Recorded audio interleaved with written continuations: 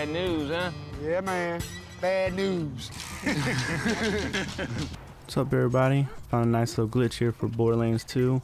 Get you double of all your items. You keep duplicating them. Basically, just get whatever items you want double of and find someone to trade with. And you trade it with them. Watch the countdown. Right whenever it's done, then quit the game.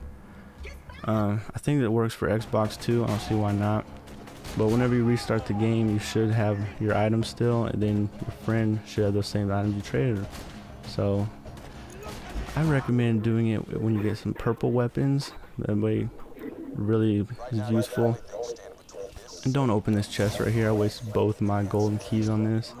But make sure you save your game though before you try any of this out, just in case.